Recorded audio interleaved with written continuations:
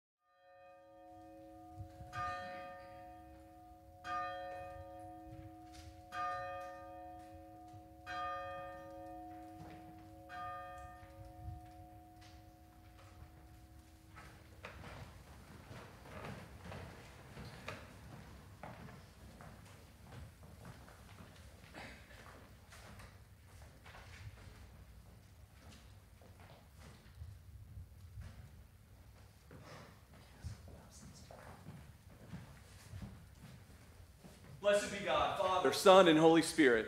And blessed be his kingdom now and forever. Amen. Good morning. Welcome to Trinity Parish. It is a beautiful day to praise the Lord together, and we're glad you're here with us. Let us pray. Almighty God, unto whom all hearts are open, all desires known, and from whom no secrets are hid, cleanse the thoughts of our hearts by the inspiration of thy Holy Spirit, that we may perfectly love thee and worthily magnify thy holy name. Through Christ our Lord. Amen. Glory be to God on high, and on earth peace, goodwill towards men. We praise thee, we bless thee, we worship thee, we glorify thee. We give thanks to thee for thy great glory. O Lord God, heavenly King, God the Father Almighty. O Lord, the only begotten Son, Jesus Christ. O Lord God, Lamb of God, Son of the Father, that takest away the sins of the world, have mercy upon us. Thou that takest away the sins of the world, receive our prayer. Thou that sittest at the right hand of God the Father, have mercy upon us. For thou only art holy. Thou only art the Lord. Thou only, O Christ, with the Holy Ghost, art most high in the glory of God the Father. Amen. The Lord be with you. And with thy spirit. Let us pray. Keep, O Lord, we beseech thee, thy household, the church, in thy steadfast faith and love, that by the help of thy grace we may proclaim thy truth with boldness and minister thy justice with compassion. For the sake of our Savior Jesus Christ, who liveth and reigneth with thee in the Holy Spirit, one God, now and forever. Amen. Open your hearts to the Word of God. Our first reading is from Samuel. Now then, tell my servant David, this is what the Lord Almighty says. When your days are over and you rest with your ancestors, I will raise up your offspring to succeed you, your own flesh and blood, and I will establish his kingdom. He is the one who will build a house for my name, and I will establish the throne of his kingdom forever. I will be his father, and he will be my son. When he does wrong, I will punish him with a rod wielded by men, with floggings inflicted by human hands. But my love will never be taken away from him, as I took it away from Saul, whom I removed from before you. Your house and your kingdom will endure forever before me. Your throne will be established forever. The word of the Lord. Thanks be to God. We will read Psalm 66 responsively. Be joyful in God, all you lands. Sing the glory of his name. Sing the glory of his praise. All the earth bows down before you. Sings to you. Sings out your name. Come now and see the works of God, how wonderful he is in his doing toward all people. He turned the sea into dry land, so that they went through the water with foot, and there we rejoiced in him. In his might he rules forever. His eyes keep watch over the nations. Let no rebel rise up against him. Bless our God, you peoples.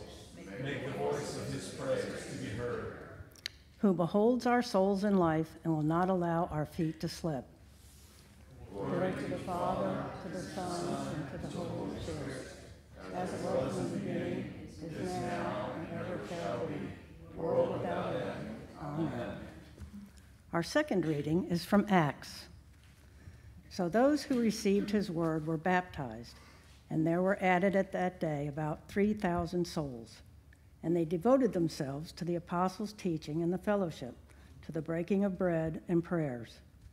And awe came upon every soul, and many wonders and signs were being done through the apostles. And all who believed were together and had all things in common. And they were selling their possessions and belongings and distributing the proceeds to all, as any had need. And day by day, attending the temple together and breaking bread in their homes, they received their food with glad and generous hearts, praising God and having favor with all the people. And the Lord added to their number day by day those who were being saved. The word of the Lord. Thanks be to God.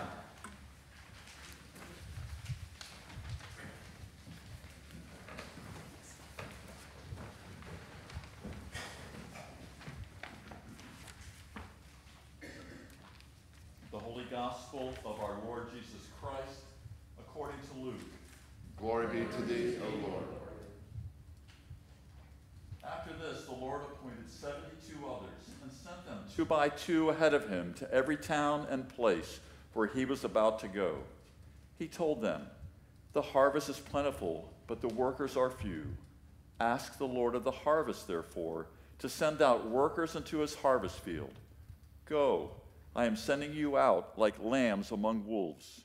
Do not take a purse or bag or sandals, and do not greet anyone on the road. When you enter a house, first say, 'Peace to this house.' If someone who promotes peace is there, your peace will rest on them. If not, it will return to you. Stay there, eating and drinking whatever they give you, for the worker deserves his wages. Do not move around from house to house. When you enter a town and are welcomed, eat what is offered to you. Heal the sick who are there and tell them, 'The kingdom of God has come near to you.' But when you enter a town and are not welcomed, go into its streets and say, 'Even the dust of your town we wipe from our feet as a warning to you.' Yet be sure of this, the kingdom of God has come near." The Gospel of the Lord. Praise to you, Lord Christ.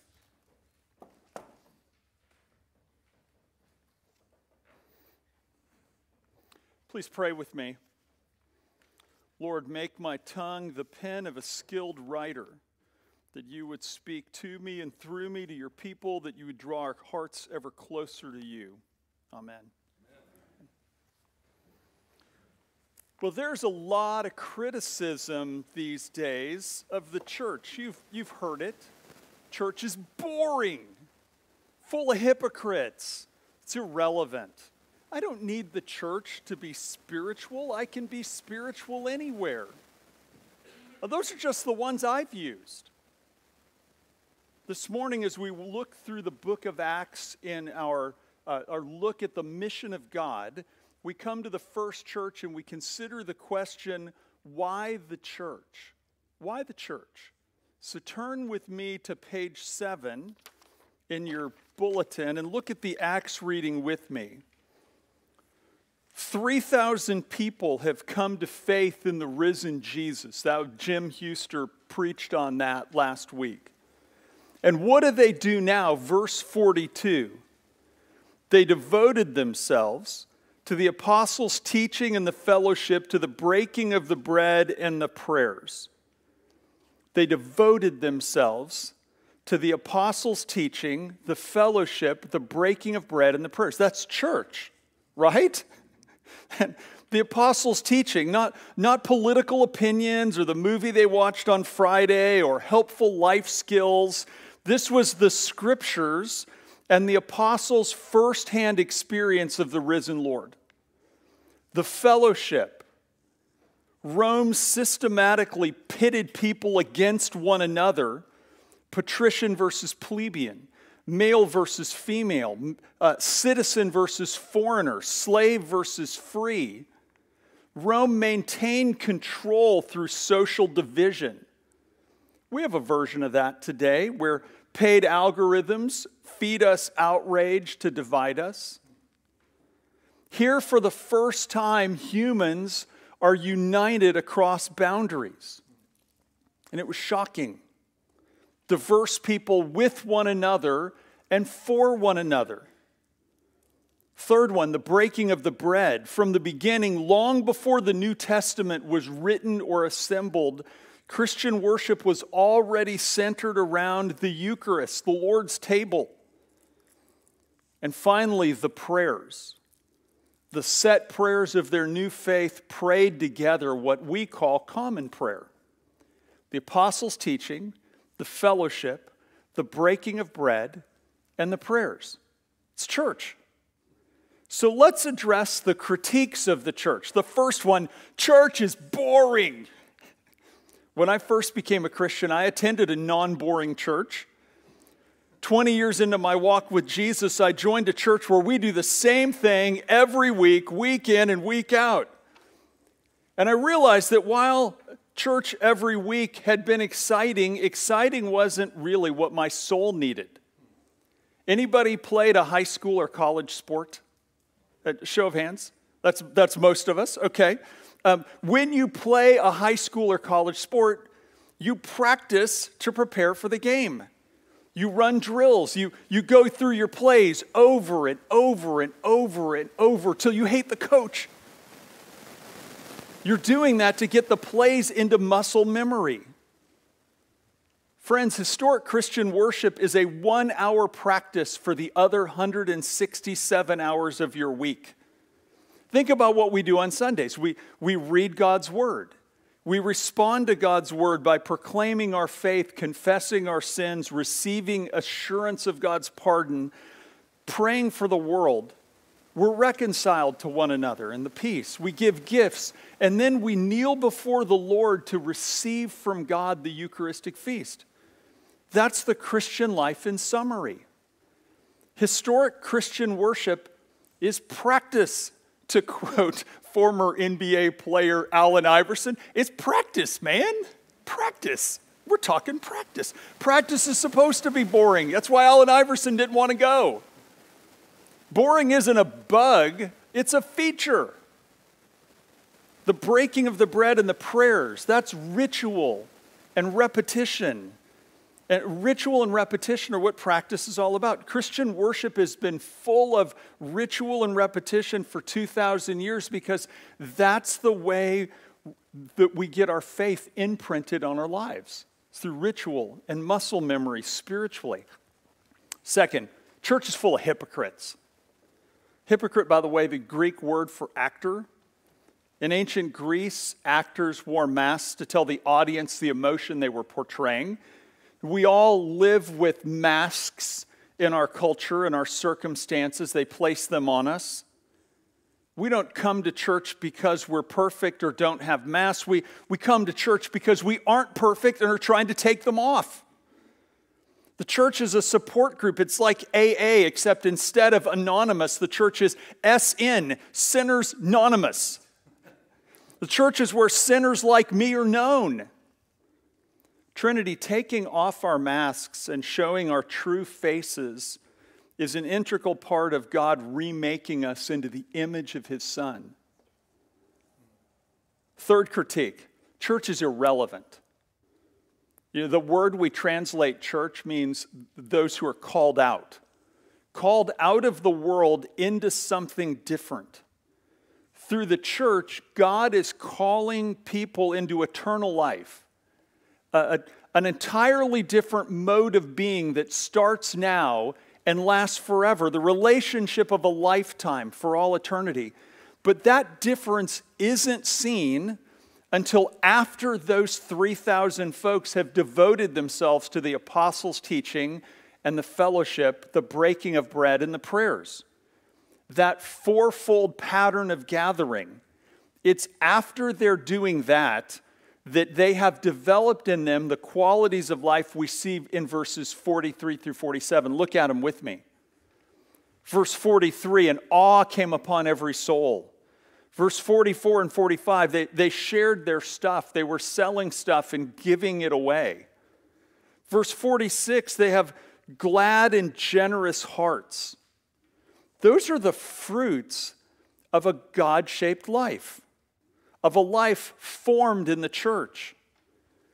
Now, I might be wrong on this one, but it sure seems to me that anything that can give us inspirational lives characterized by sharing in miracles externally and glad and generous hearts internally, anything like that makes the church the most relevant thing I could do with my life. Final critique. I don't need church. I could worship anywhere. I used to say this, honestly, it's because my feelings were hurt by some church people. But I read in 1 Corinthians 12 where St. Paul describes the church as a body, like a physical body where every member of the church works together and can't work alone. A hand can't do its own thing. A foot can't do its own thing. We literally need one another to function. To belong to Christ is to belong to His body. Friends here and friends watching online, we have no coherent role or mission apart from the body. And Jesus is the head. As St. Paul said in Ephesians 1, God gave Jesus as head over all things to the church, which is His body, the fullness of Him who fills all in all. Can you worship God at the beach or Starbucks? Well, worship in the Bible, all the way back to Genesis 4, always involves sacrifice. The Christian sacrifice was made once for all on the cross for sin, and we represent that sacrifice in the breaking of the bread, code for Holy Eucharist. What I'm doing at the beach and at Starbucks is wonderful, but it's private devotions. And we're called to have a personal walk with God. Jesus did. He often went out alone to pray. But we are more than individuals. We are members of His body. And that's why the book of Hebrews famously says, don't forsake the meeting together of yourselves. See, often people view church attendance like stamp collecting. You can collect stamps on your own, but folks join stamp collecting clubs, right? To meet with others with insider knowledge, to hear motivating speakers and have trading partners.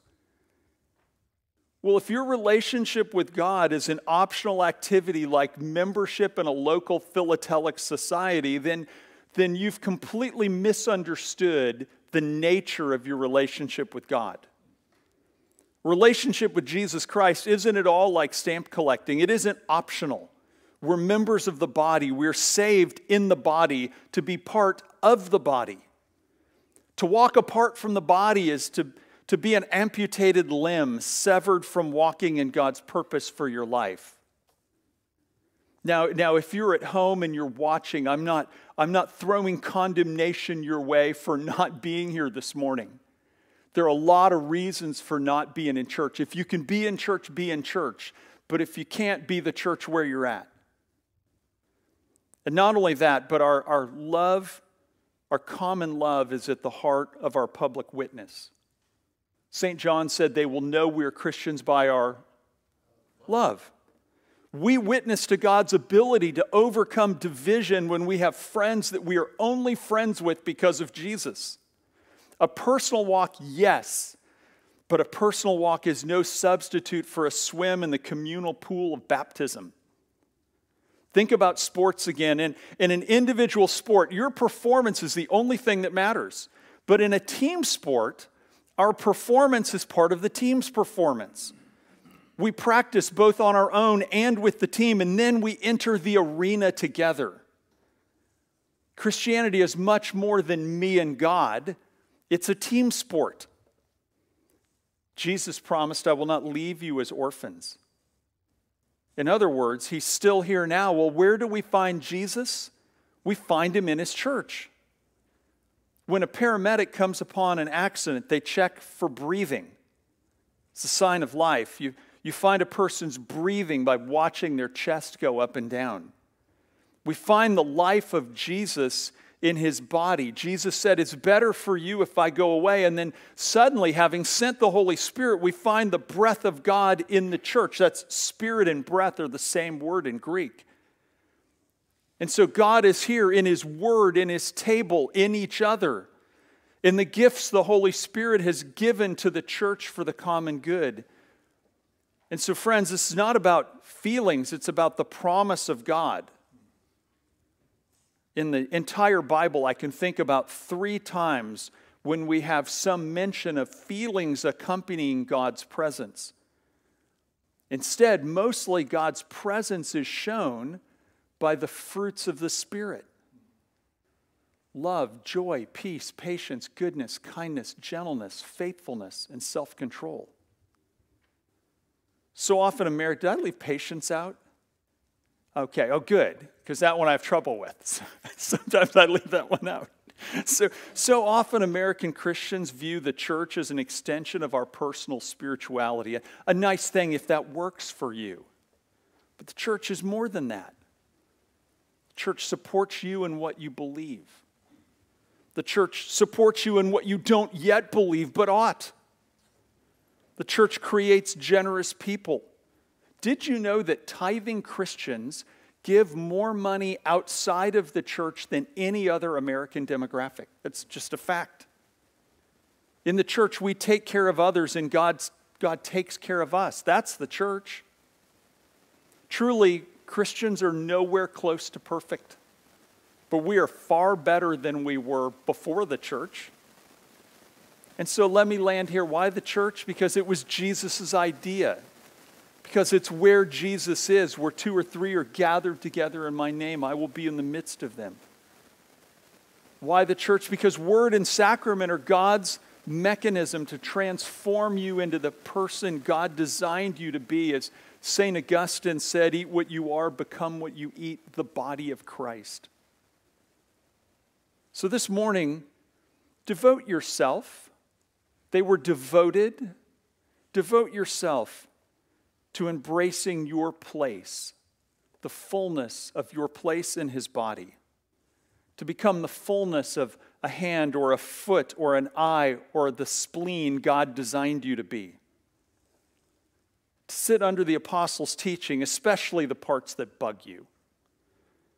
To be a part of the fellowship, especially with the people who bug you.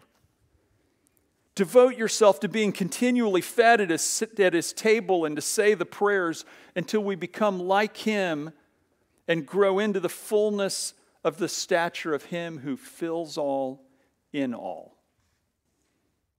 Amen.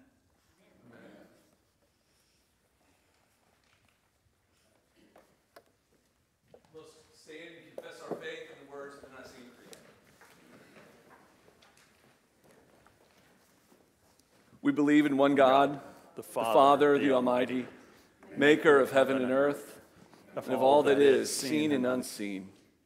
We believe in one Lord, Jesus Christ, the only Son of God, eternally begotten of the Father, God from God, light from light, true God from true God, begotten, not made, of one being with the Father.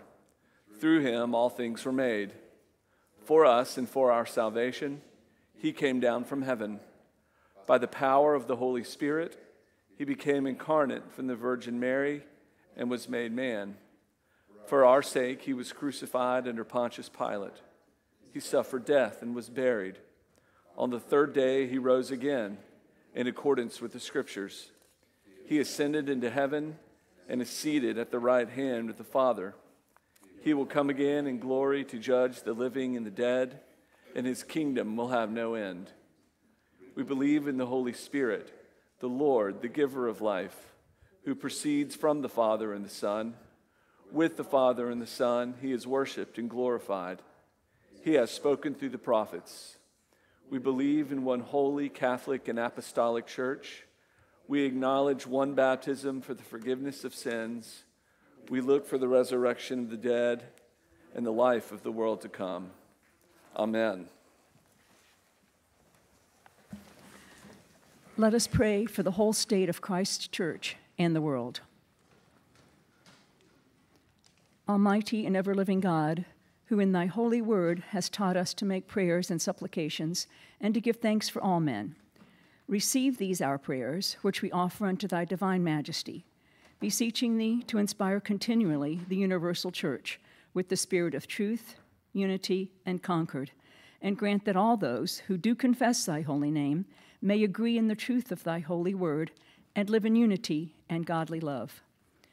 Give grace, O Heavenly Father, to all bishops and other ministers, Justin, the Archbishop of Canterbury, Michael, our presiding bishop, John, our bishop, Charlie, our bishop-elect, our clergy, Matt, Ken, Kurt, and Steve, and Griselda, the bishop of our companion parish in Cuba, that they may, by their life and doctrine, set forth thy true and lively word, and rightly and duly administer thy holy sacraments. And to all thy people give thy heavenly grace, and especially to this congregation here present, that with meek heart and due reverence they may hear and receive thy holy word, truly serving thee in holiness and righteousness all the days of their life.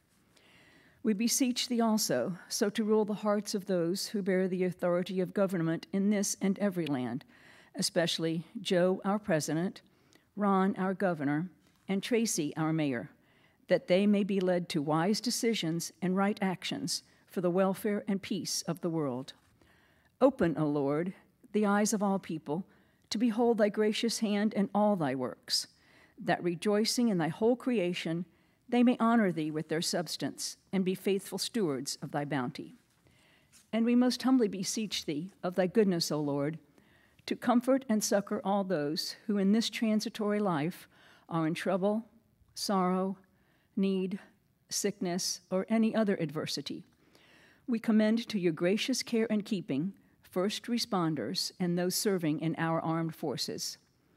And we also bless thy holy name for all thy servants departed this life in thy faith and fear, especially Kelly Birchall Reed, Dora Otter, Charles Otter, Dina Ray Ambrose, beseeching thee to grant them continual growth in thy love and service, and to grant us grace, so to follow the good examples of all thy saints, that with them we may be partakers of thy heavenly kingdom.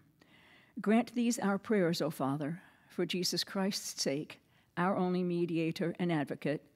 Amen. Let us confess our sins against God and our neighbor.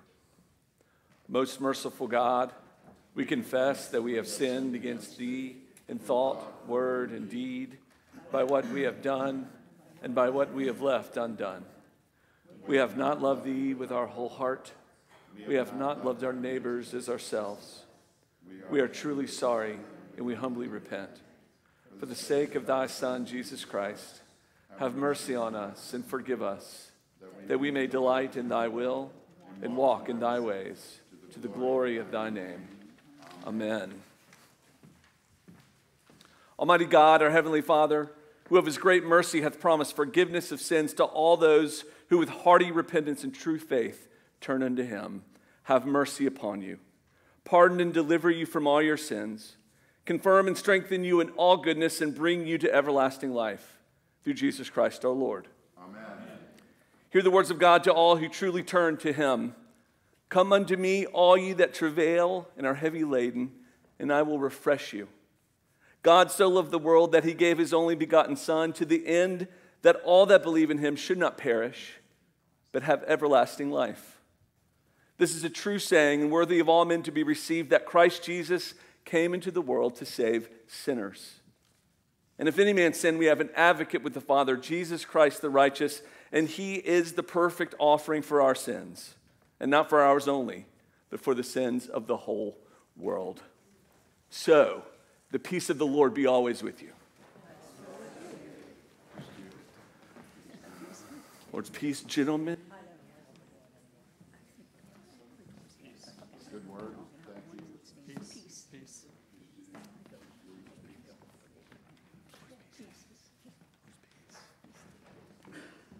Well, friends, once again, welcome to Trinity Parish. We're glad to see you on this Independence Day weekend. We hope you have a restful, joyful time celebrating the freedom that we have here in the United States that we believe is a gift from God. As we prepare to give of our tithes and offerings and come up and receive from God here at his altar, friends, thank you for consistently giving so generously of your time and your talents and your treasures to this parish. And remember that New Covenant giving, New Testament giving, is done generously and cheerfully and without compulsion. So let's walk in love as Christ loved us and gave himself for us, an offering and a sacrifice to God.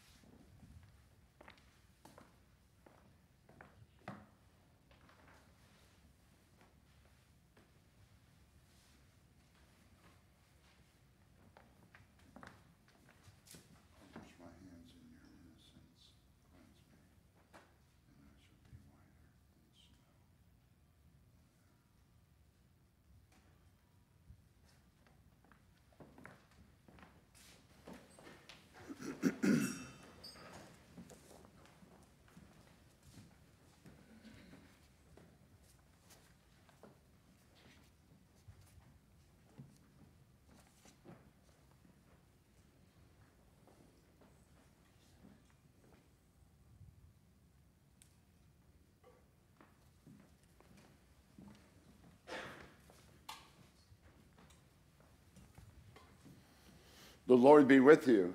And with thy spirit. Lift up your hearts. We lift them up to the Lord. Let us give thanks to the Lord our God. It is meet and right so to do. It is very meet, right, and our bounden duty that we should at all times and in all places give thanks unto thee, O Lord, Holy Father, Almighty, everlasting God, through Jesus Christ our Lord, according to whose true promise the Holy Ghost came down from heaven, lighting upon the disciples to teach them and to lead them into all truth, uniting peoples of many tongues in the confession of one faith, and giving to thy church the power to serve thee as royal priesthood and to preach the gospel to all nations.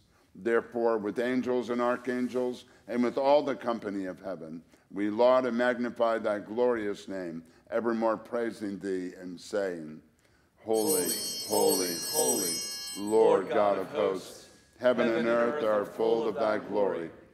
Glory be to thee, O Lord Most High. Blessed is he that cometh in the name of the Lord. Hosanna in the highest.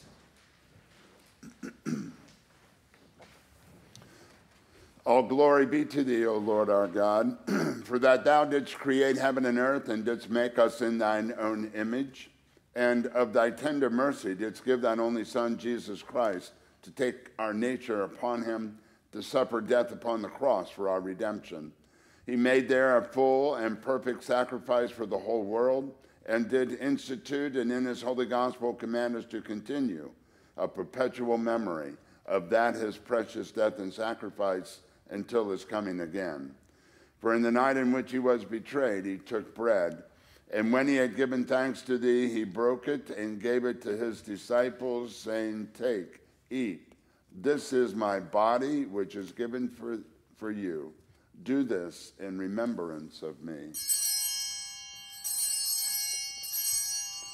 Likewise, after supper, he took the cup, and when he had given thanks, he gave it to them, saying, Drink this, all of you. This is my blood of the new covenant, which is shed for you and for many for the remission of sins.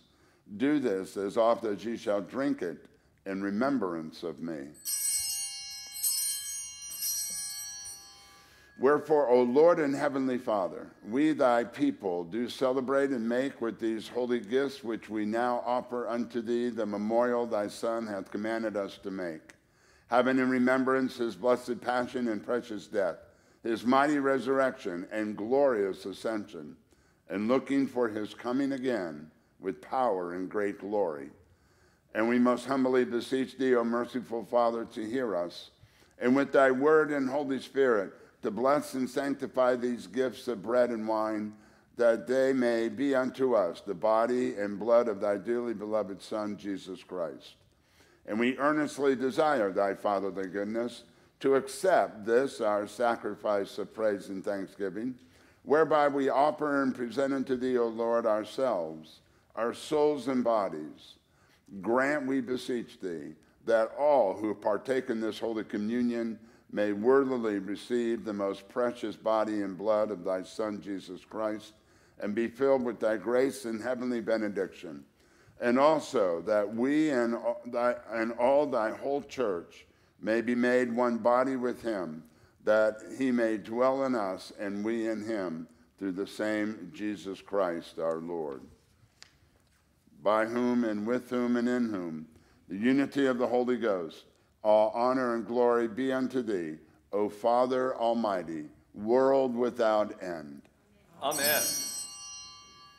And now, as our Savior Christ hath taught us, we are bold to say, Our Father, who art in heaven, hallowed be thy name. Thy kingdom come, thy will be done, on earth as it is in heaven. Give us this day our daily bread, and forgive us our trespasses, as we forgive those who trespass against us. And lead us not into temptation, but deliver us from evil. For thine is the kingdom, the power, and the glory, forever and ever. Amen. Alleluia. Christ our Passover is sacrificed for us. Therefore, let us keep the feast. Alleluia. We do not presume to come to this thy table, O merciful Lord, trusting in our own righteousness, but in thy manifold and great mercies. We are not worthy so much as to gather up the crumbs under thy table. But thou art the same Lord, whose property is always to have mercy. Grant us, therefore, gracious Lord, so to eat the flesh of thy dear Son, Jesus Christ, and to drink his blood, that we may evermore dwell in him, and he in us. Amen. The gifts of God for the people of God, take them in remembrance that Christ died for you, and feed on him in your hearts by faith with thanksgiving. And the body and blood of Jesus Christ bring me to everlasting life.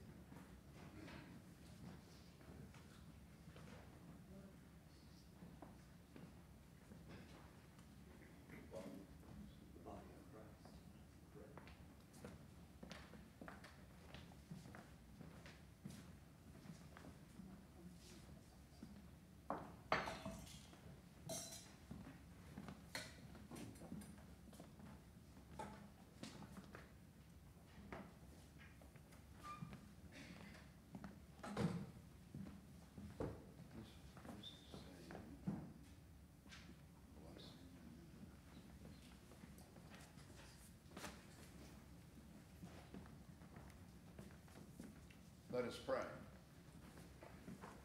Almighty and ever-living God, we most heartily thank thee for that thou dost feed us in these holy mysteries with the spiritual food of thy precious body and blood of thy Son, our Savior, Jesus Christ, and dost assure us thereby of thy favor and goodness towards us, and that we are very members incorporate in the mystical body of thy Son, the blessed company of all faithful people, and are also heirs through hope of thy everlasting kingdom. We humbly beseech thee, O Heavenly Father, so to assist us with thy grace, that we may continue in that holy fellowship and do all such good works as thou hast prepared for us to walk in, through Jesus Christ our Lord, to whom with thee and the Holy Ghost be all honor and glory, world without end. Amen. There's only one announcement today. Yay! Today is the first Sunday of the month, and so in Trinity Hall we will have Celebration Sunday. We will celebrate with all of the July birthdays. Even if you do not have a July birthday, you're welcome to come over for a cup of coffee and a cupcake and celebrate with those who do have a July birthday. Amen? The piece of what time is that, Father? it's right after. Is it right after the service? Right. The peace of God which passes all understanding. Keep your hearts and minds in the knowledge and love of Jesus Christ and of God and of his Son, Jesus Christ. And may the blessing of God Almighty, Father, Son, and Holy Spirit be upon you this day and remain with you forever. Amen. Please stand for our recessional hymn.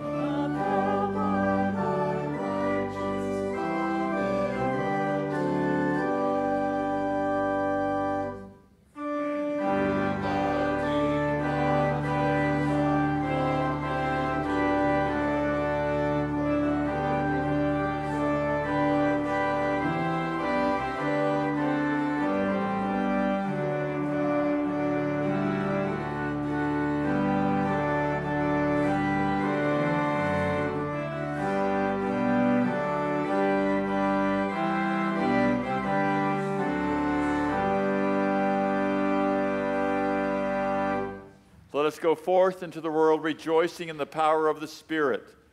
Thanks be to God.